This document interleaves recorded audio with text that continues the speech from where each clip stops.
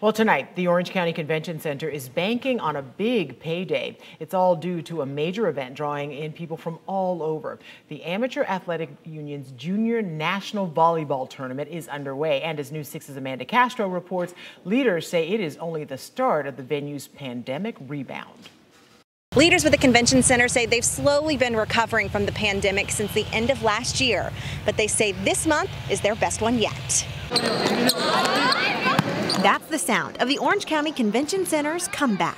Our convention calendar, both with sporting events and national convention and trade shows, is as busy really as it ever is. For the next 11 days, the AAU Junior National Volleyball Championship is taking over the North and South Concourse.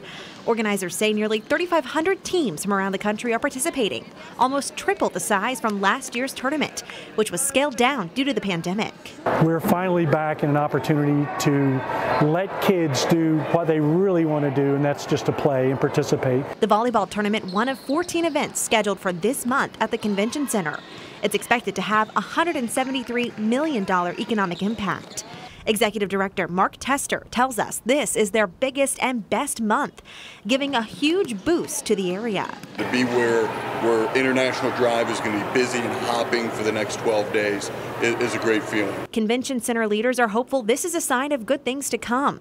Dozens of events are scheduled for the remainder of the year, projected to have a $1.5 billion economic impact to Orange County. Go, go, go! For the players, they're just excited to be back on the court. I'm really happy we can finally play again. It's been so long. After not playing for months. In Orange County, Amanda Castro getting results, News 6.